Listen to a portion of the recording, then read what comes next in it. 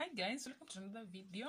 Today I'm going to prepare Nduma ArrowRoots for breakfast, and with me here I have one Nduma that I want to peel. Then I'm going to cut it into small pieces. Then I'll boil it for about 20 minutes on low heat. Arrowroot is very nutritious.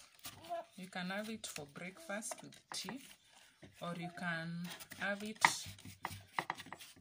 with protein, meat, or any other stew that you like.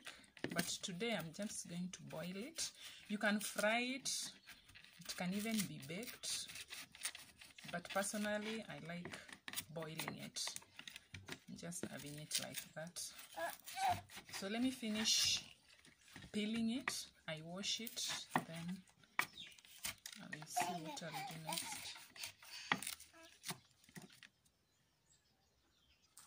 So I've just finished peeling it, so let me wash it, then I cut it into smaller pieces. So I'm back guys. I've just cut it into circular pieces like so, and I've put it into a sufuria. I'm just going to add some salt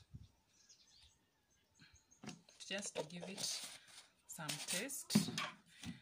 And yeah, I'm going to boil this for around 30 minutes. Then you'll see how it turns out. So this is how it looks, guys.